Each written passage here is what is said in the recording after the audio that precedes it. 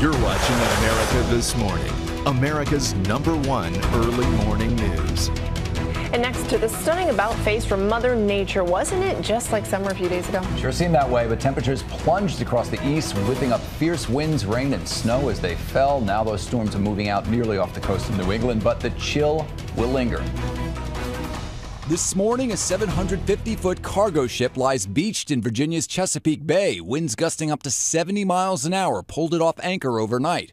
Also overnight, that same system bringing snow to New York City and other parts of the Northeast and dropping temps by as much as 40 degrees. Something everyone had hoped they had seen the last of. We don't want to hear that four-letter word that starts with an S. Parts of the Midwest getting more, yes, snow. Detroit's already doubled its snowiest winter ever, and now more. Near Buffalo, from 78 degrees a few days ago, they were preparing for several inches of snow. We'll probably be out plowing later tonight.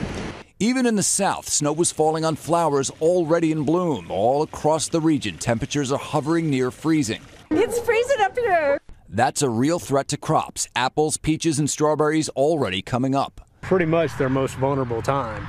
Farmers are spending a vigilant night. But if we start dropping below 30, we're entering an extremely dangerous zone. Fierce winds blew across the east. In Georgia, a falling tree split a house in two, trapping 2 women inside. I come out of the house and immediately heard the screams. And outside Philadelphia, a sudden storm caused neighbors to fear the worst. I thought it was tornado, so I went back down to the basement.